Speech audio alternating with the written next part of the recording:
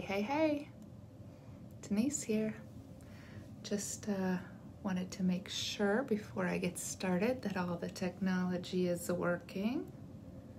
There we go, good. Good, all right. As a reminder, always feel free to drop comments in the, comments, questions, etc. down there, right? Today we are talking about the 8 steps to creating habits that stick, and these work even in the holidays. So as you're tuning in, if you could drop me a hi, where are you watching from? What's going on in your world? Are you working this week? Are you working today? Are you done working today? Hey there, what's going on? What are you up to? Yeah, nothing like a little collagen, right? Grow that hair out. Actually, I was just reading about hair and perimenopause and menopause, zinc and B12. I get those every day, so there's that.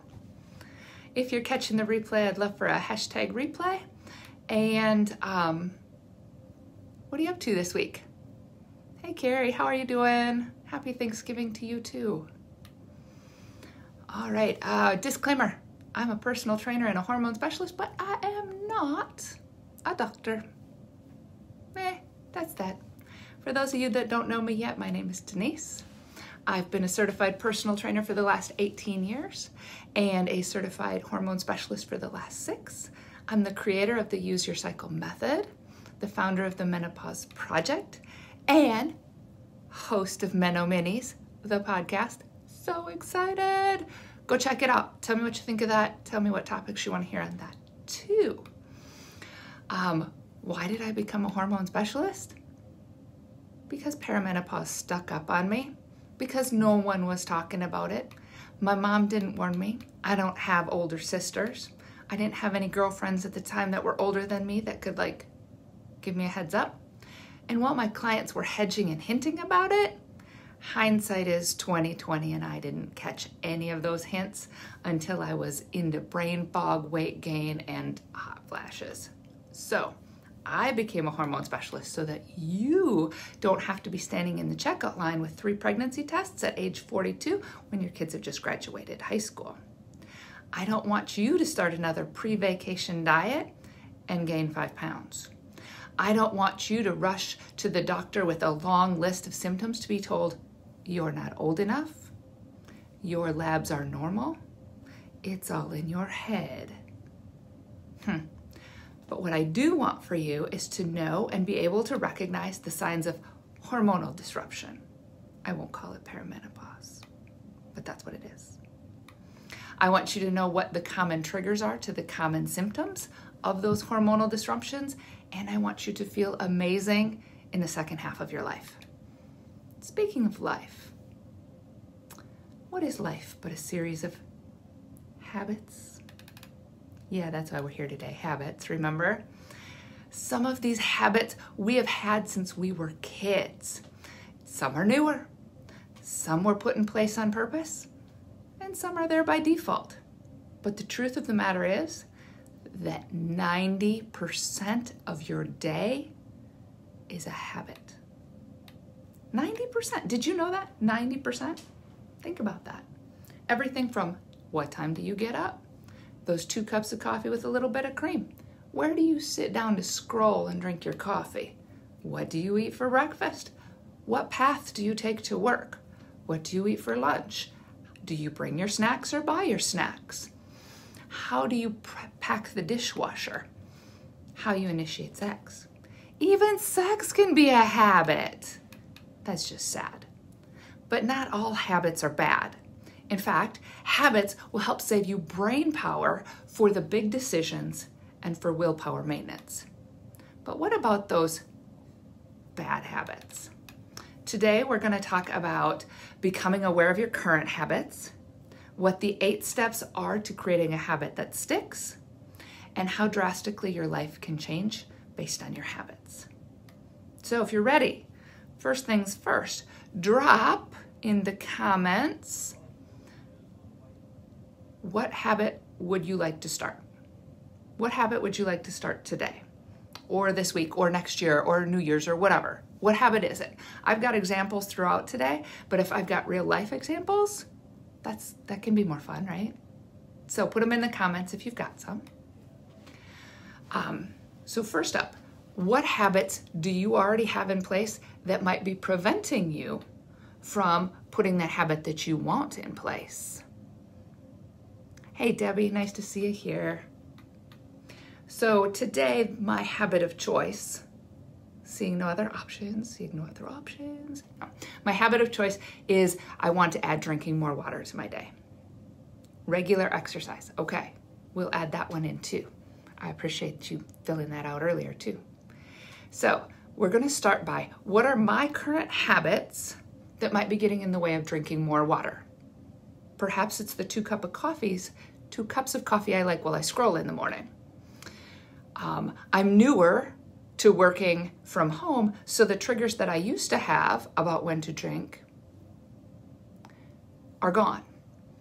My fridge, thanks to my husband, is stocked with all of the sodas I love. It's cold outside, so I drink far less water just out of habit, and I drink wine after supper. Now, which of these habits am I willing to shift or give up in order to make room for more water? Which ones am I not willing to change? Let's go to the exercise example. Regular exercise. What might be getting in the way of regular exercise? I don't have a regular schedule. Maybe the gym is closed. I don't have equipment at home. I don't like to exercise when my husband is home. What might be getting in the way of your regular exercise? Now, there's no judgment here because these habits that we have, they are serving us in some way, right? You don't need a complete overhaul. In fact, that might actually stall your progress. But is there one thing you could switch out to focus on? Maybe I could substitute one of those coffees for tea or take out a soda. Let's see here. Ooh, it just so happens. Listen to this, Val. Another example. Going to bed. I want more sleep. So maybe you want more sleep. Let me see. I gotta see what the rest of your comment says here. 3 a.m. I see 3 a.m. too, but not because I'm getting up again. Okay. So maybe you've started getting up early to go to the gym. And that serves a purpose, right? You want to get going to the gym. And maybe you stay up late watching TV.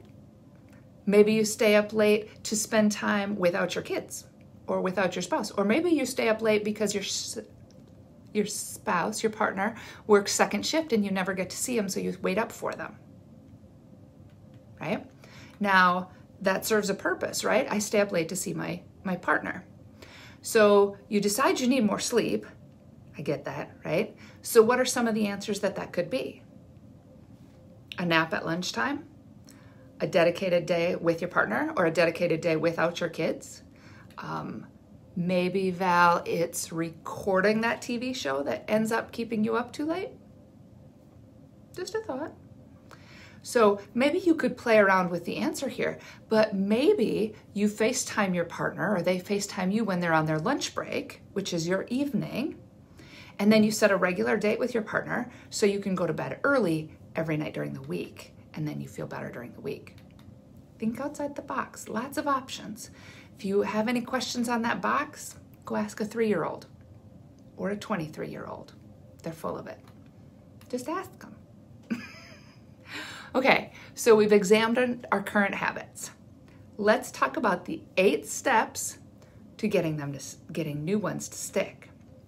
So I'm gonna go back to the water one, but hey, we can talk more about exercise and sleep at the end again, okay? So first of all, step 1, pick one specific small habit. Just one. Not 2, not 3, not all of the habits. Because when you start a new habit, this is going to take some brain power as we get started and as we start defining our triggers that are going to help you remember to make this habit happen. So instead of being healthier, let's go with drinking more water or drinking 64 ounces of water every day. Yeah, that number is arbitrary. It's just an easy number, right? Step 2, pick an action habit instead of an outcome or a being habit, right? I want to be healthier. I want to be healthier versus let's drink water daily. Those are different, right? Because when you say, I want to be healthier, what does that even mean? Snacking when I read. Oh, I hear you. Okay, we'll get to it. But, okay, so be healthier. I don't know what that means. Thus, I cannot act on that, right? But if I say, I want to drink more water, now I can make a plan. Now I can say, okay, the plan is whatever. I'm going to sub out one of those coffees for a water. I'm going to, but I can make a plan to drink more water. Be healthy is so big and fluffy and such a pretty goal. What do you do with that? Step 3, you make the habit an addition, not a subtraction. So, Brenda, if I were to say, well, don't snack when you read, right? Or, no, you can't have a snack. What if instead we make it an addition? Have that snack before you read. Or instead of saying, limit my coffee, cut out one of my coffees, replace the coffee with water, I could say, drink more water. I'm going to drink more water. That is an addition. Hey, Megan. Hi, Diane. Which one feels better? I've got to cut out my coffee. I've got to cut my snack out altogether. I can't watch my show. That doesn't feel good, right? But if instead we say, I'm going to record my show and watch it later. I'm going to have my snack. I'm going to put my snack in a bowl. Maybe it's a limiting thing. I'm not quite sure, right? What feels better? I can still have my snack. I can drink more water. Because the second I say, no more coffee, look at the pink elephant in the room. What do you think? You're thinking about the pink elephant. You're thinking about your cup of coffee. You can smell your coffee, right? Instead, I didn't say anything about the coffee. I said, I'm going to drink more water. Now, by default, I might drink less coffee, but my brain is not distracted by what I'm doing by the lack of coffee in my life, right? You still get a snack. You still get to watch that show. Let's just watch it differently, right? All right, step number 4. Let's start with habits that get a result quick. So if kind of the end goal is to be healthier, what are some ways we can be healthier?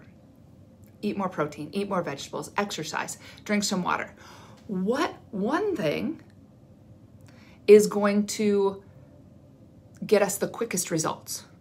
And pick that thing, right? Because there is no bigger incentive to act than actually getting results, right? So maybe I'm like, Brenda, why do you want to snack when, okay, so you say a bad habit. Snacking when I read is a bad habit. Why do you want to quit that bad habit? Right, so we need some whys on that. Step number 5 out of 8, prepare. Nothing is gonna stall progress like a lack of preparation. So drink more water. What do I need to ensure to get more water? Well, for me, like when I drive, I need water in my car. So do I have a case of water either in my car or by the door? Or do I have my refillable water bottle out? Because is it on the counter? Because at 5 o'clock in the morning, when I am in my other set of habits, right? I do this, I do this, I do this, I do this. If water's not already in there, I'm not going to be looking for that water bottle. And if I'm not looking for that water bottle, I forget to bring the water bottle all together and then I can't drink any more water, right? So get the water bottle out today, get it on the counter, maybe even put a note on the door to remind you that you're gonna drink more water. Okay, mindless eating while you read. Maybe there's a note on your book that says, put that snack in a bowl. Stop reading to have that snack, something like that. Maybe in the case of recording a TV show, maybe it's making sure you know how to record a TV show, because no lie, 3 remotes by our damn TV. I couldn't record I can't even turn a TV off if Ken goes to bed, right? So do you know how? And do you know how to play it when you're ready, right? There's some preparation steps you can do. Okay, we got 3 more steps, but I want to make sure you know about the Black Friday specials that I got going on. Okay, so I'm going really fast. Special 1, Hormone Habits. It's a 6-habit program, 6 big dial movers to help you balance your hormones, to help you feel calm during the holiday chaos, head off holiday depression, increase your energy, and at least limit the holiday weight gain. I don't want to promise holiday weight loss, but hey, because my next promise is that you can do this in 5 minutes without giving up a single holiday treat or tradition. So if we can at least just stall weight gain, that's awesome, right? You can do all of the 6 habits while you travel, or you can skip a week because I built in a catch-up week. For Black Friday, the program is $197. That's a 50% off price. But if you get it before Friday, like today or tomorrow, I'm gonna give it to you for 75% off. That's $99. Huge. These are 6 big wins, right? Program number 2 for the holidays is Jumpstart Your Perimetabolism. It's a 4-week one-on-one coaching program to help you learn the rules of weight loss while your hormones are changing. Because I promise, it's not you. It's the plan for 20-somethings that doesn't work in your 40-something system. This program starts in January. Sign up now and only pay the deposit, and the balance is due before we get started. 3rd program, join the Menopause Monthly community, where you get all your workouts, meal ideas, advanced trainings, live Q&As with me, because there's nothing like the support of a group. Join this week, pay for December, you get January for free, and you get a jump on the January programming that's coming out. Lock in the $47 a month price, but you can cancel anytime. And finally, the 4th program, the 4th deal is, it's the bigger program. It's the Use Your Cycle program. It's a one-on-one coaching program that shows you how to support your hormones even when you quit having your period. It helps you feel vibrant, sexy, energetic. It helps you lose weight easily and maintain it by using your hormone cycle. You put the deposit down this weekend, pick your start date, and then you get the Hormone Habits and the Jumpstart Your Perimetabolism programs for free. Okay, back to the last 3 steps. So far, we have 1 specific habit that is an action, that's an addition with quick results. And we have prepared. Our water bottle is on the counter. Step 6, tell your besties about your new habit. I know everybody's got different feelings on letting people know what they're doing, but if you tell your support crew, maybe they'll join you, or maybe at the very least they won't unknowingly sabotage you. Like, instead of they're at the coffee shop and they're like, oh my God, Denise would love this coffee, I'm gonna grab her a cup of coffee and bring it back. If they know I'm trying to drink more water, maybe they buy me the fancy water instead, right? Tell your besties. Number 7, begin. It seems obvious, but so many of us get caught up in the waiting for all of the stars to align and the lights are all green and we need to know all the what ifs that we forget that action is powerful. Just start and trust when you get to that light 5 miles down the road that you can see right now is red, that in 5 miles it's going to be green, or that by the time you get there you'll know what to do. And step 8. This is the biggest, most important step. Start again. Rarely do you get to start a new habit just once, and the stars are aligned and everything falls into place and you never fall off. All new habits require practice, whether it's getting to your friend's new home without serious guidance, that takes practice, or drinking more water, that takes practice. You have not failed if you've fallen off. In fact, starting over after a slip is an even bigger win. It's a bigger win because you're keeping your word to yourself that you're going to drink more water, that you're not going to mindlessly eat, that you're going to go to bed at a reasonable time. What time is that? 3 o'clock is not reasonable. Midnight? What time? I need a time there, Val. We need to be more specific. Okay, let's zoom back out. For the last several minutes, we've been talking about a glass of water. Let's zoom back out to the big picture. we've been talking about a glass of water when really what we want is to lose 20 pounds. Now, will switching to drinking more water help you lose 20 pounds this week? Probably not. And will focusing on one more water lead to choosing to eat more vegetables, going for a stroll on your lunch break, lifting weights 2 times a week, and reducing the number of weekly desserts? Maybe. Because with each of these wins, we are building mental stamina and pathways to winning. Once we know how it works, the brain will keep carving a path there.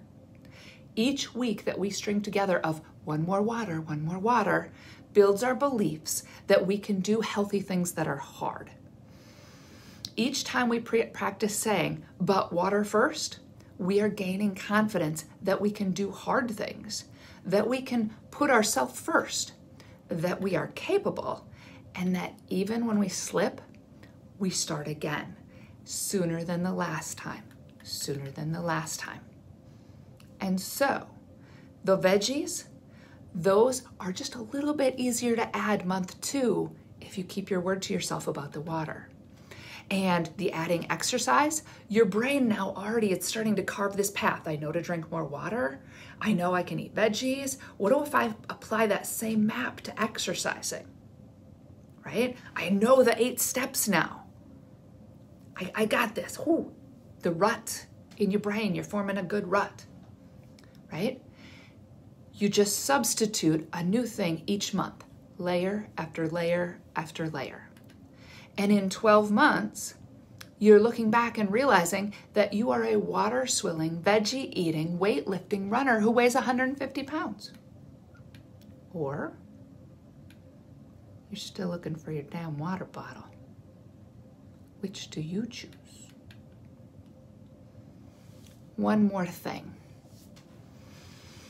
I asked in the group, I got a few comments, what is the best day to start a habit? What is your best day to start a habit? I'd love to know. Put it in the comments. What is your best day to start a habit? Is it Monday, Tuesday, Wednesday, Thursday, Friday, your birthday? What's the best day to start a habit? For me, Denise, it's Thursday.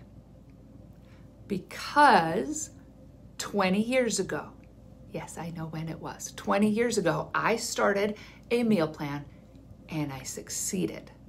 I had a win.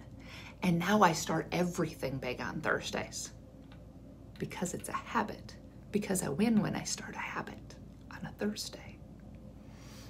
But seriously, it's not New Year's Day, it's not the first of the month, and it's not Monday. Those days have too much pressure and too many losses for most people. I mean, how many Mondays have you started the thing and you failed by Wednesday? It's the same as why I do start on Thursdays. I have a habit of winning on Thursdays. I've got a map, a win record for Thursdays. More people have a loss record when they start on Mondays. It's not the day.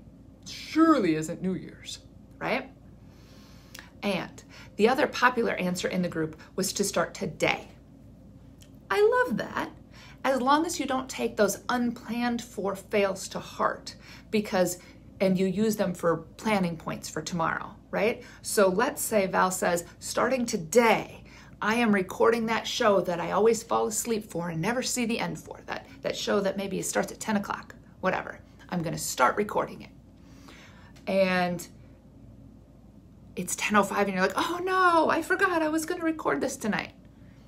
And I don't know where the remotes are and I don't know how to do it. My husband's not around, my kid's not around, right? So just take it to heart and go, okay, before tomorrow, I got to remember to set an alarm for 9:58 and how to record this dang show, right? Good. So Mondays are a good day for you. Good, I like it. Now, if you've got some questions or some stuff we want to go over, for sure, like if you have more specific on how to add more regular exercise, tell me more about that regular exercise. Or let's see here. Packing my day full of things. Tell me more and let's talk about it more. But meanwhile, Black Friday is great, but today's deals are better, right? Whether it's Hormone Habits for $97 before Friday, whether it's jumpstart your perimetabolism, where you just put a deposit down and pay the rest before we start in January, joining the monthly community, or getting set up for the Use Your Cycle program. As we're winding up, I want to make sure to let you know, have a very happy Thanksgiving. I hope you enjoy it, whether you're virtual or with your family or enjoying it in new ways this year. Have a most fantastic week. And if there's anything I can help with, I'm around. Have a fantastic one, guys.